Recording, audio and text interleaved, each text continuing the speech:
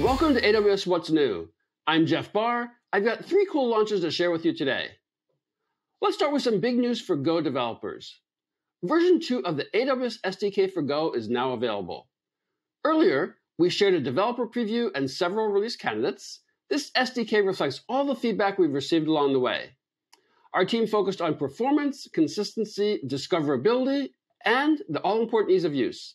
Here's just a few of the new features. The new SDK is modular, with service clients and functionality now packaged as independent Go modules. This, along with better API serialization and deserialization, reduces overhead, and it can improve the performance of your application. You can now make use of paginators to iterate over API results that span multiple pages. You can also use waiters to easily validate that your AWS resources are in a particular state before performing additional actions. The SDK now makes use of a new middleware design. It lets you extend or customize the request pipeline.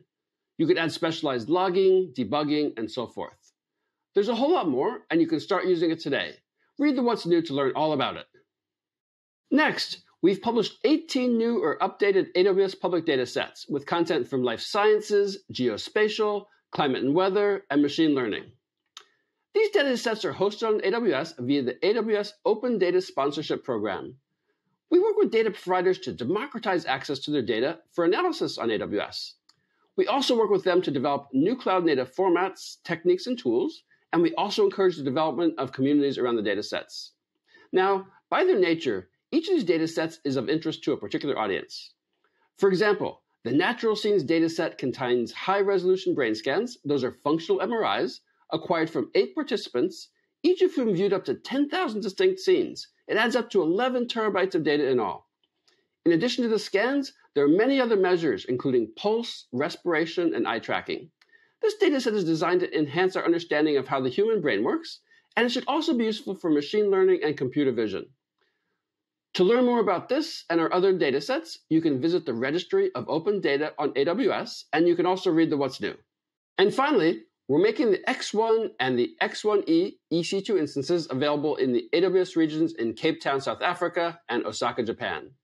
These instances are designed for running large-scale and in-memory databases and processing engines. The X1 instances offer you up to 1,952 gigabytes of storage, and the X1E instances offer twice that.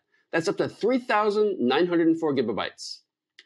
Both the X1 and the X1E are powered by Intel Xeon E7 8800V3 processors and offer up to 128 vCPUs. To learn more, you can read the What's New. And that's all for today. As always, we look forward to your feedback. Send us an email, a tweet, or you can leave a comment below.